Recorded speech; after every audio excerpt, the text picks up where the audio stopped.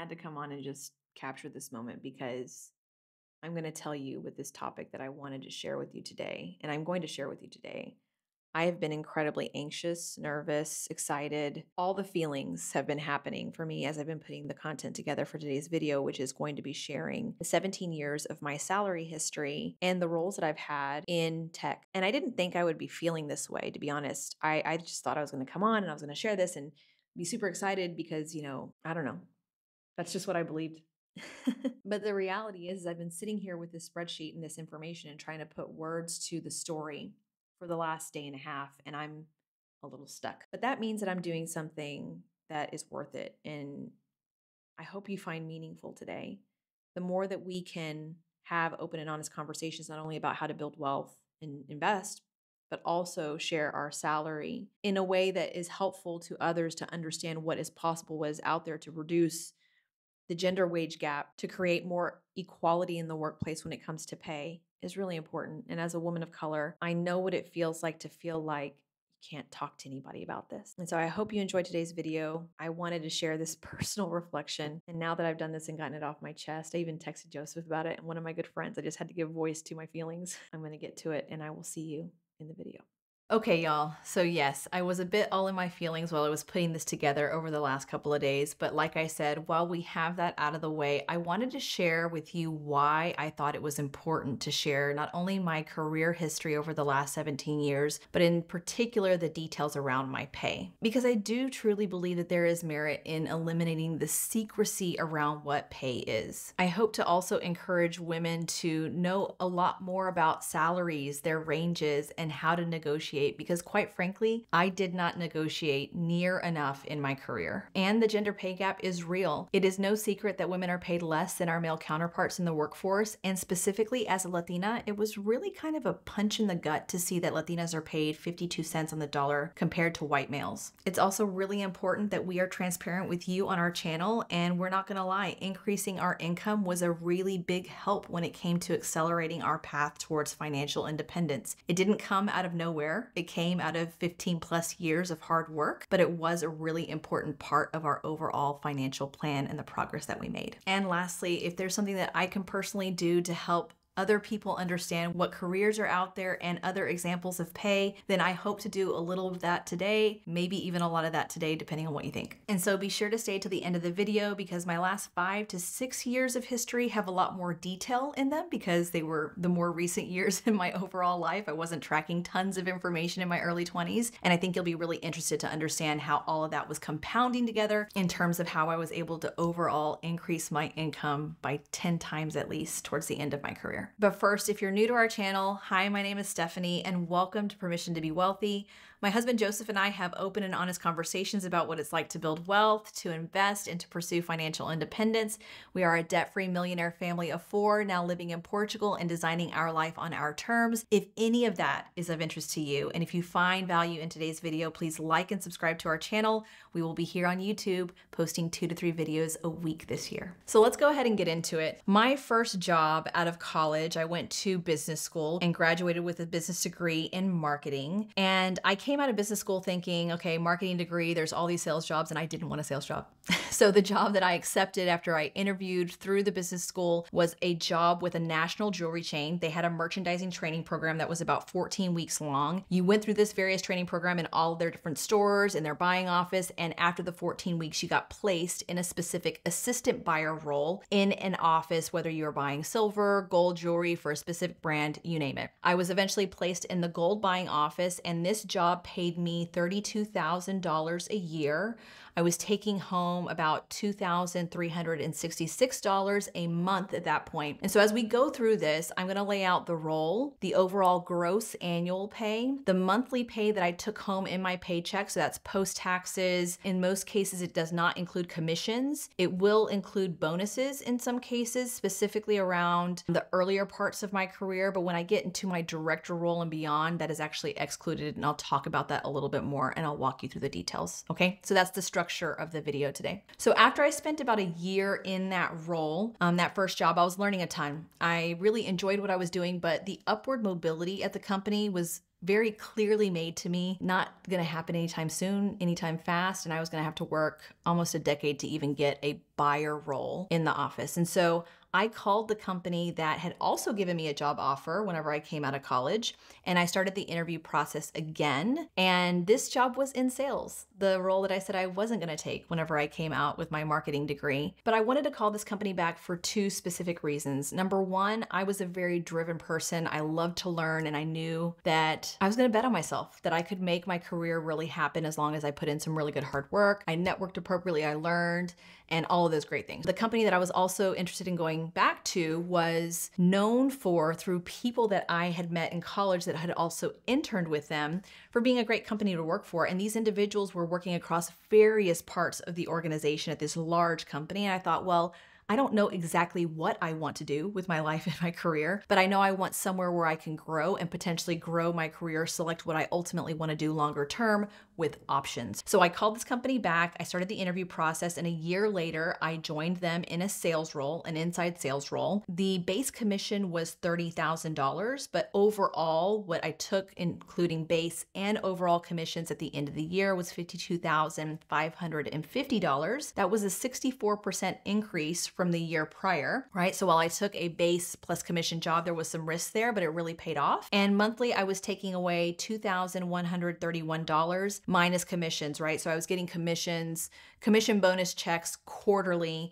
that were on top of that monthly amount. So at this point in time, I was selling product well. I had gotten promoted through the queues throughout my first year. I was having different development conversations with different leaders, not only to get to know them, but to understand what all existed across the company in terms of career paths. And I was starting to have conversations about wanting to get into leadership. And I was asked to interview for a sales coaching position at the beginning of my third year, and then ultimately for a sales manager role in the middle of that third year. So I got both of those positions. The interesting thing about that time was I started to feel friction in the work environment for me. Comments like, oh, you can interview for this role, but you're not ready. You're too young, or this is your interview to lose. And I'm not sure why I didn't let any of that really bother me. I think it was more so I was driven, I was focused, I was motivated, and this was all learning opportunity for me. So I accepted both the coaching role at the beginning of the year and the sales manager role towards the end of the year. And I walked away in my third year making $63,585. That was a 21% pay increase from my second year in my career. I was taking away home monthly $2,821. And again, the commissions were separate, so I was still getting paid commissions as a sales effectiveness coach and a sales manager. And so those quarterly commissions were coming into my paycheck on top of that. Now, while all of this is happening, as I mentioned, I was having different one-on-one development conversations. And really, in my heart of hearts, I didn't join this tech company to stay in sales. But through different one-on-one conversations, someone came to one of my direct managers in the sales organization and asked me to interview for a sales operations role. I knew Spanish, I understood process well. I was understanding business acumen well at the time. And so I interviewed for that sales ops role. I got it. And when I moved into that role, I moved into it as a lateral. So not all job changes or role changes were promotions for me throughout my career. In some cases, I took some strategic laterals to get me to where I wanted to be, with the expectation that there was some career progression behind that. So I was making $63,600 in the sales ops role as an advisor. I was taking home about $3,992 a month, which was a significant increase in terms of my monthly take home because I was no longer on a commission style pay. I was now a salaried employee. The other thing about moving into this non-sales role is it got me out of the queue and out of a funky schedule. It drove me nuts to be on this 12 to 9 or 8 to 5 or sometimes Saturdays, maybe Sundays, off Tuesdays schedule. It was literally driving me crazy, and it just wasn't the way that I wanted to design my life at that time, or I still wouldn't want to design it that way now. And so getting out of the queue post 2008, it was refreshing for me to get away from a sales facing role because there was a lot of volatility in the sales org, especially after 2008. And this ultimately allowed me to move into an area where I could go flex my now process and international business exposure at the overall company. So I spent about 2 years in a sales ops advisor role, getting to travel actually across the globe. I was helping to establish processes in Europe, in APJ, things that were proven in the United States. We were transforming massive parts of the business at that point in time. And I was now being asked to take a sales operations role that was now again customer facing. So getting to flex my old sales skill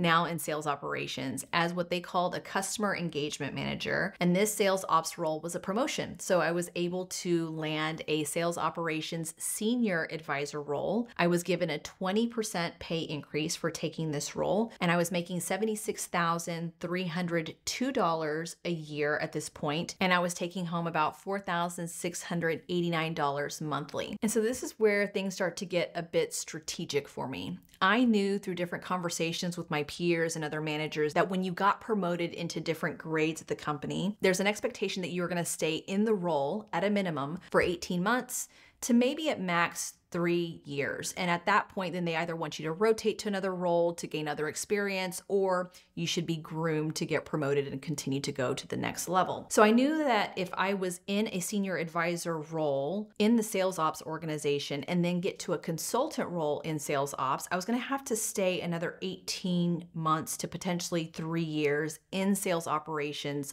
all over again. I had already spent 2 years as an advisor in sales ops. I was now about to spend 2 years as a senior advisor in sales ops. And I knew that body of work already really well. I knew the organization really well, and I didn't feel as challenged. And so I went back to what I knew. I continued my one-on-ones. I started engaging my network again. And the interesting thing is the woman who had initially hired me into sales operations out of sales 4 years prior was now in supply chain planning, and she needed to fill a consultant graded role, but now as a senior advisor. And the intention behind that was when they downgrade these roles after some attrition happens, they're going to backfill them as a downgrade with the intention of promoting someone over time and keeping someone in that role for, let's say, 3 years, right? So she comes to me already knowing my skill set, already knowing who I am, already knowing the work and the development that I had continued to do over the last 4 years. She asks me if I'm interested in coming over as another lateral. So I would come over as a senior advisor, but I would move out of sales operations into supply chain planning, which within the company is kind of like a completely different company because it's a totally different senior set of leaders and overall organization. So I really had to decide if I wanted to leave the brand credibility I had already built in sales operations and move into supply chain planning. I ultimately took the job, and so I moved over into supply chain planning as a senior advisor. Over that time and making those changes in terms of those roles, I was given an increase in pay of 7%, and I was now making $81,634 overall for the year. My monthly pay was about $4,960, and I was loving what I was doing in my new role, and I loved the leader that I was working for because she was really amazing to work for years prior. And so now I made it to the role that we were talking about, which was a consultant role in supply chain planning. I was still doing the same work, but just scaling up in a different way, and I was given a 23% pay increase. I was now making $100,061 by that point and taking home about $5,950 a month. Now, looking at that 23% pay increase as a consultant at that time and knowing what I know now as a leader,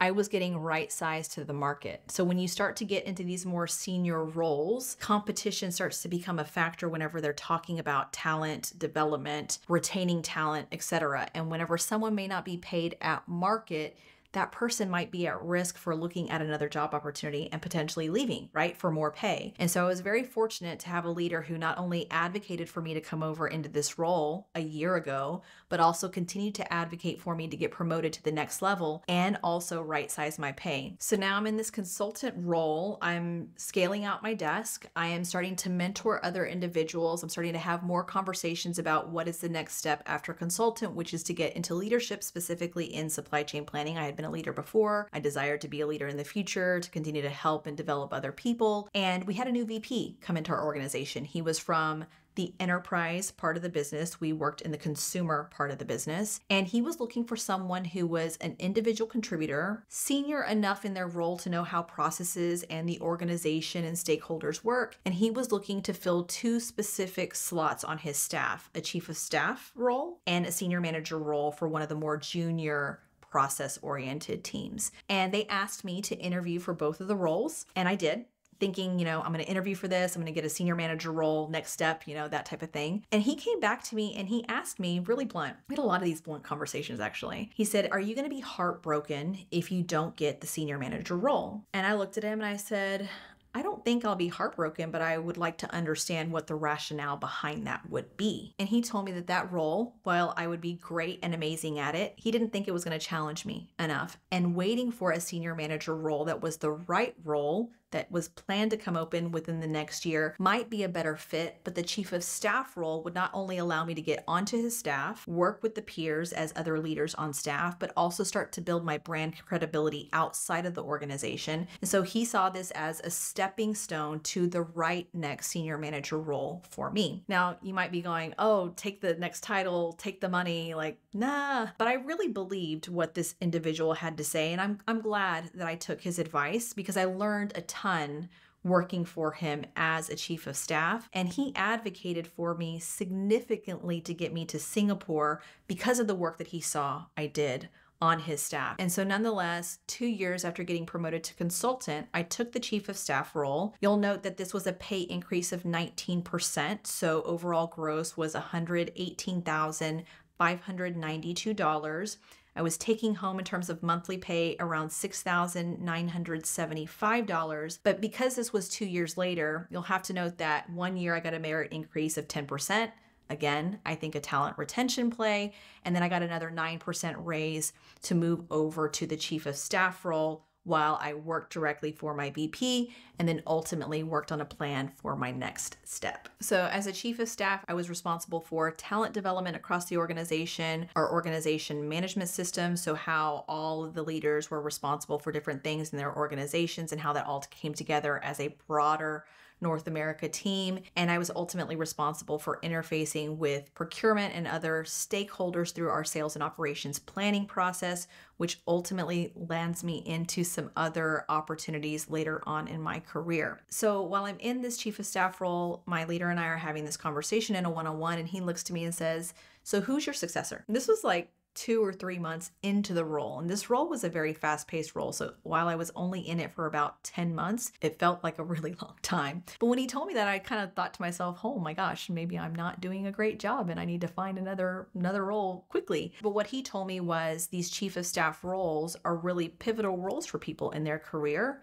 People get a lot of visibility in these roles and they tend to get poached, for lack of a better term, or opportunities come very quickly. So we have to be prepared on who my backfill was going to be. And nonetheless, 10 months later, a role on his staff as another senior manager role, specifically for their displays and client peripheral business, opened up where I was asked to interview. I got promoted into the senior manager role at that point in time.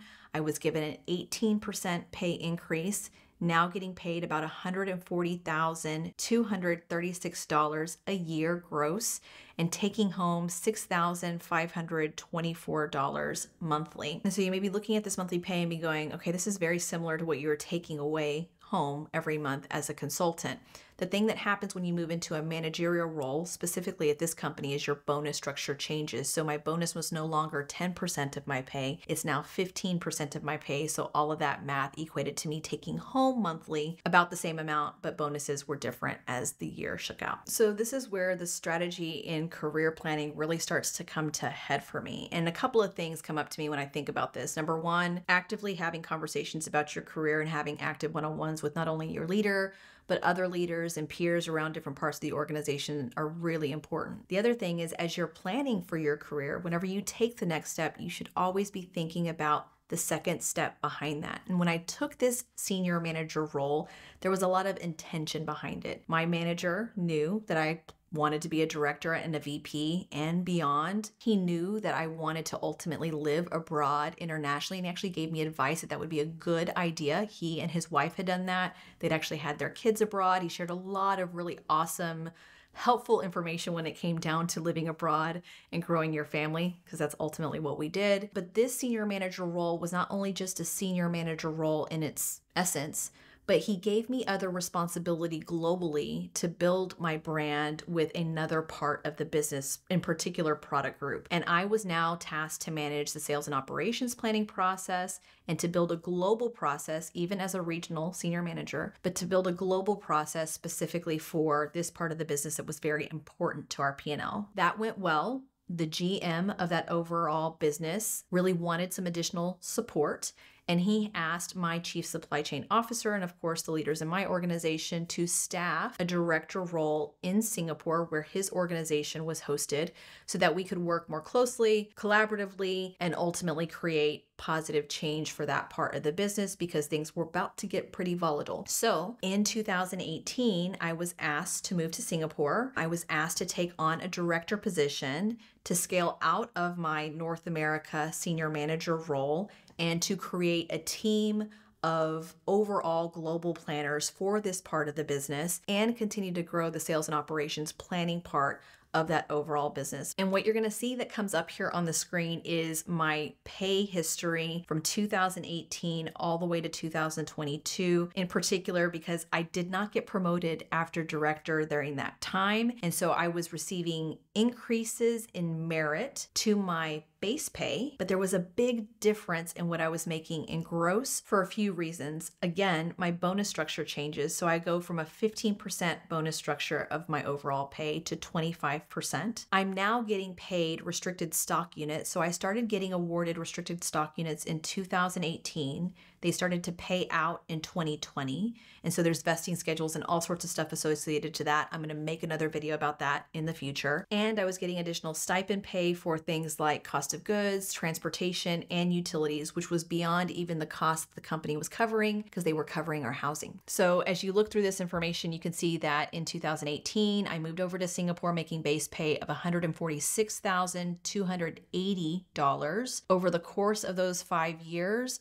merit increases ranging from 4% all the way up to 10%, the last year being 6%. In 2022, I was making $189,561 in base pay, but you can see how my gross pay, so what I'm making overall, including bonuses, including RSUs, by the time I exit in 2022, I'm making $441,590 in overall that year. Of course, you have to take out taxes and all that other stuff, but that was a significant chunk of money. And specifically for 2022, I only worked at the company until April. So you can imagine if I had stayed the full year, I would have made in gross at least what I made in 2021 and potentially a little bit more. Now, if you watch some of our other videos or look at any of the other content that I've posted in the past on Women's Wealth Effect, you'll see that in some cases we were investing $17,000 a month in 2021 and in 2022. And so this monthly net pay that you see here contributed to our ability of being able to invest that level of money per month. Of course, Joseph's salary was coming into that entire equation. We are keeping our expenses low, but this is a big reason why getting intentional with your money, giving it purpose, and investing that money so that you can unlock financial independence for yourself worked for us, and I hope that it works for you over time.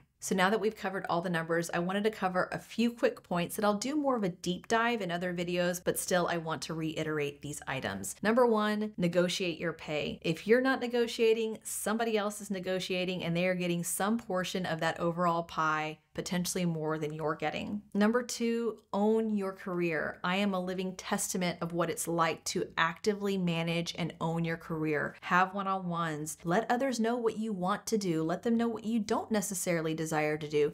And think about your career progression, not only in just the next step, but what step comes after that. Have mentors, seek sponsorship. If I think back to the progress of my career, I know my name was being spoken in rooms that I had not yet been in. And I am really, really grateful to those individuals who advocated for me, who saw the hard work that I brought to the table and understood the potential that I was going to bring in the future. Be sure to educate yourself on all the different forms of compensation that are out there. Your 401k, your healthcare benefits, childcare, time off, relocation expenses, expat costs, you name it. There's tons of different things out there. So be sure to ask around, to ask HR, Do not take no for an answer when it comes to getting information about your benefits. And lastly, there are global roles out there, and you'll be surprised, not very many people want to uproot their entire lives and move to another country. So if any of that is of interest to you, be sure to have some active conversations to see what's out there and go for them. I know that I have benefited whenever I hear other individuals, and in particular women, share with me their career paths, what they've been paid in the past, the struggles that they've had. But when we have open and honest conversations about career and pay, not only are we able to help ourselves, but we're able to help the collective whole overall in providing transparency around this taboo topic. Please let me know what you thought about today's discussion in the comments below. And if you liked today's video or found value in today's discussion, please like and subscribe to our channel. And remember, I hope this video gave me just a little bit more food for thought on how to give yourself permission to be wealthy.